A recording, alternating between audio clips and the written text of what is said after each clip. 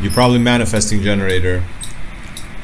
And as I see you, yeah, you got a lot of things going on, so you're already in your good design. Empowering women to reclaim their power through their sacred centers. Sacral sacred center. That's definitely, you're living the manifesting generator life as I see it. Okay, you got some plant medicine also backing you up.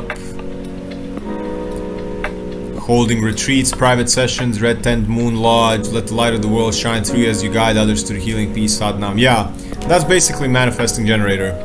So you are here to bring the sacral wisdom to a broad audience, like to groups, where you generate manifesting generators. So you generate your own sacral energy, and then you manifest it through words to big audiences. That's basically manifesting generator. And I see you like you are. It seems like on your image you are swimming in a lot of paint or something, or so that's another manifesting generator thing, is like doing one thing and thriving and then putting it down, and then another thing and thriving and putting it down. A manifesting generator is somebody that can go from 0 to 1,000 and make things happen like this. The only thing I'll give you advice right now, I was speaking at a workshop in the picture. Yeah, that's it. That's the perfect example of a really aligned generator doing what you love, making it so the energy carries you, other than being frustrated at a 9 to 5, like whacking it every single day, like My advice is, don't speak if you're frustrated, ever. So only speak if it comes from that sacral satisfaction, arousal, beautiful energy, bubbly energy. But if you're frustrated and you speak, you can say I love you, but if your body is frustrated, that I love you is just gonna make everyone else frustrated in the room. Because you are such a powerful being, manifesting generators are like top tier energy, like influencing energy on other people. So if that same energy that brings the womb space for healing, for holding space for other women, if that's what you facilitate, that means you're very powerful. You can feel that, you see the change in people. That also means that if you're frustrated, the same momentum of power is gonna influence people as well.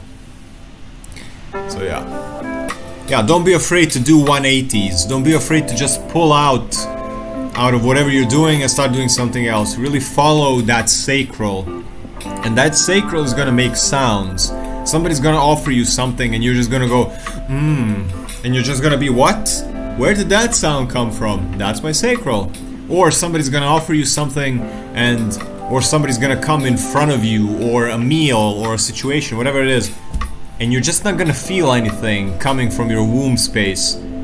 But then you maybe go, oh, but I should do this, or I really need to prove to everyone that I'm capable of always presenting, or whatever. And then you get caught in a trap, and that's gonna lead to frustration. Always follow your sacral. Always follow your sacral. And it's gonna be like a bodily, you know, when somebody turns you on and you just feel and then you don't know where the sounds are coming from or where the movement is coming from. That's the sacral. And that doesn't have to be in response to a person that turns you on. It can be in response to life in general. It's just a response to life in general, like a lust for life, or you know, like a small child when they're aroused, they don't have their genitals developed. They're not like or whatever. They just have that natural inner child sacral buzzing. I call it a buzzing because I feel it as a buzzing. I'm not a generator, so I feel that very intensely when other generators are around me. And I also feel very intensely when generators are frustrated. It's like, oh my god. So yeah.